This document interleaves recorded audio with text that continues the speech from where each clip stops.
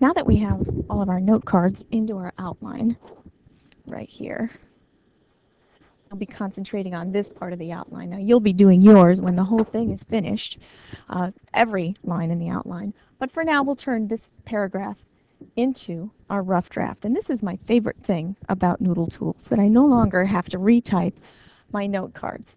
So in order to turn these note cards into an actual rough draft without having to retype all of them, over here in the outline section, because you want it to print your outlines in the order that, or your note cards in the order that you arranged them in the outline. So you would want this one, and then this one, and then this one, and then this one. And Noodle Tools will do that for you.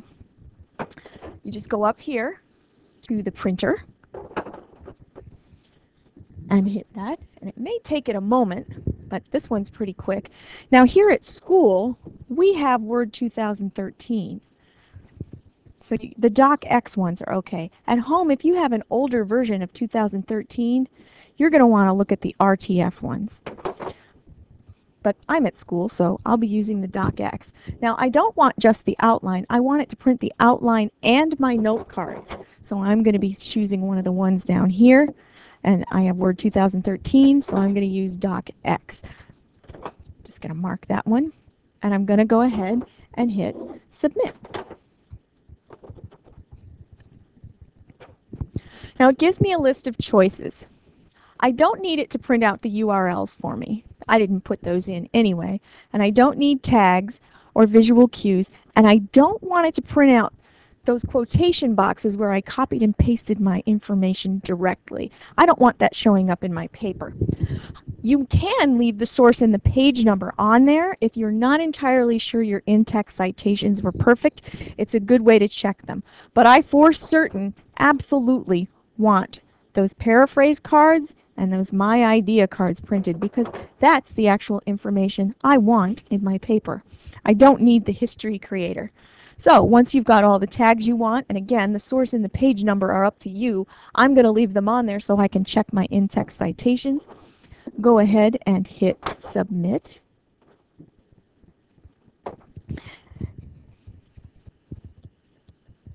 And this box at school will pop up. It's a security measure, and I'm going to tell you that whenever that comes up, you can go right ahead and hit that click here, and it'll continue working. I'm going to open my document before I save it. You can save it directly, but I like to take a look at it and make sure everything's perfect.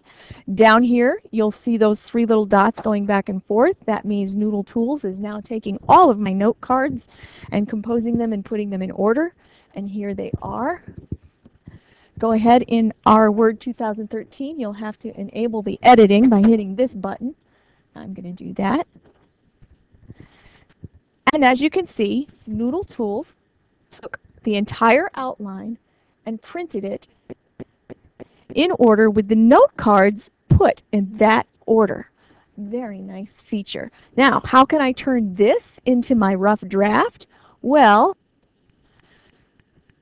I've eliminated everything except that third paragraph outline and make it a little bit easier. So here's my third paragraph, and there's my topic sentence note card.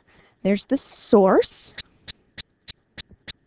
which one I took it from, and there's the page number. So I can check my in-text citation and make sure that it is still correct. First word, and that is correct. And the page number right here is correct. So that in-text citation is good, and I don't need to check it anymore. I'm going to go ahead and erase this. And now that I know my sourcing is correct, I can go right ahead and eliminate the outline, the source, the page number, and the paraphrase.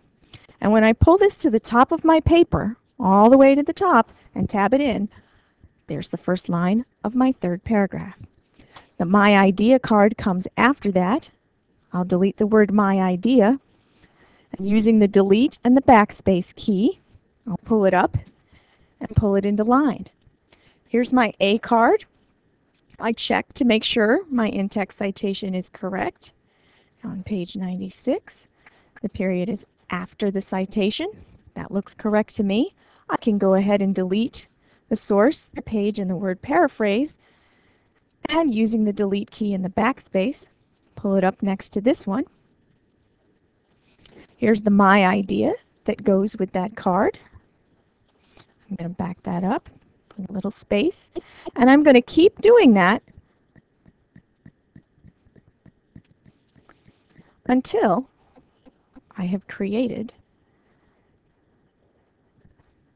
using the backspace key, I have to put my A back in there, a paragraph.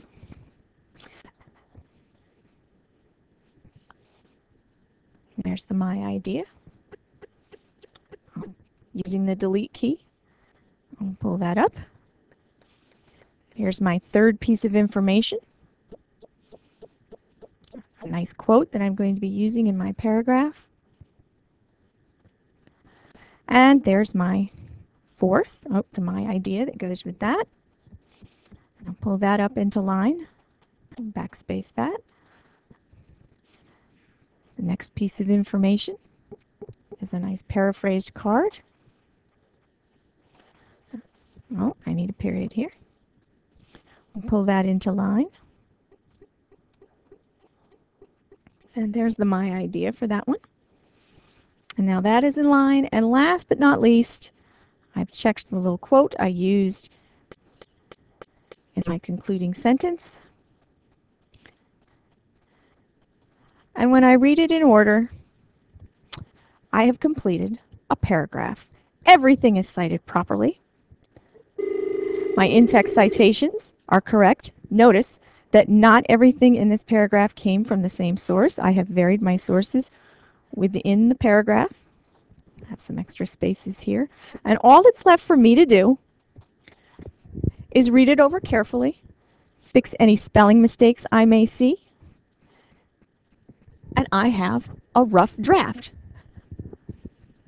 without having to type again.